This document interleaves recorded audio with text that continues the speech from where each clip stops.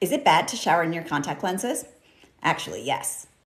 Tap water can actually carry a parasite called acanthamoeba, and contact lens wearers are more likely to develop eye infections because of the constant mechanical trauma of inserting and removing a contact lens.